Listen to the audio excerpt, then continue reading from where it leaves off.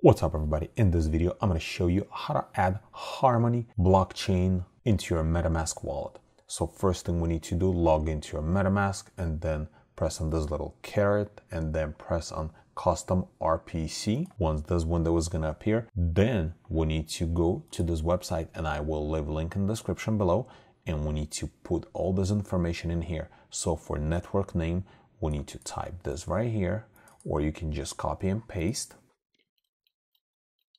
For chain ID, I'm going to use very top one and then currency symbol 1,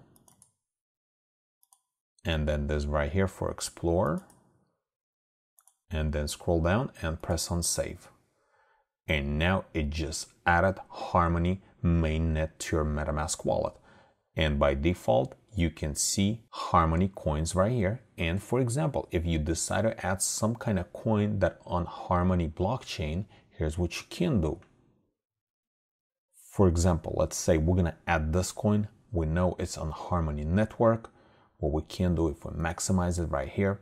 So we need to copy this contract address. We can click to copy, or we can just press on add to Metamask and it's going to add to our Metamask by default. But I'm just going to copy and I'm going to paste contract address here. So I'm going to go back here.